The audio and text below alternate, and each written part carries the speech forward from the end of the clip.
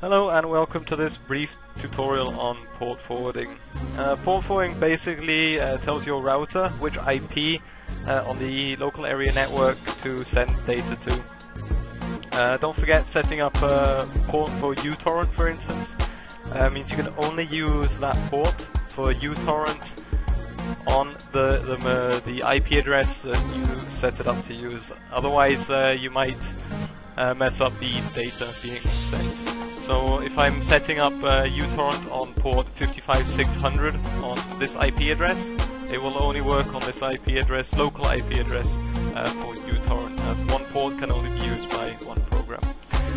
Before we do anything proper, we just want to go to CMD and we want to check what our local IP address is. We do that by typing in ipconfig, and we have here IP address and we see it's 10.0.2.15.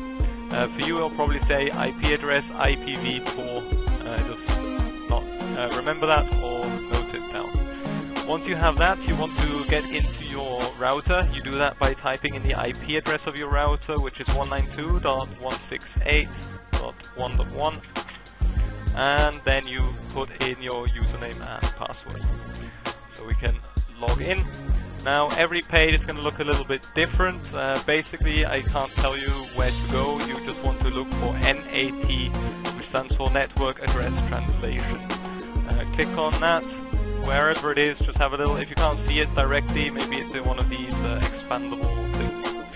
Once you've done that, you want to actually get into the page where you can set something up. What I have to do is click on Virtual Server.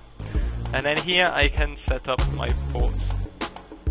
So, as you can see, I've already set it up, so I will select that and delete it and show you how to do it. Okay, so for the rule index, you can choose whichever one here that's not being used, and then application, you can basically just type in any name you want. So as we're using it for uTorrent, I'll type in uTorrent. Here you don't necessarily have to fill anything in. For protocols, you want to do all, and then where it has start port, you just type in the port number that we had, which was 55600. As you can see, it's already been put in for us because I did it before. Okay, and then with local IP address, you just type in the IP address IPv4, so for me it would be 10.0.2.15.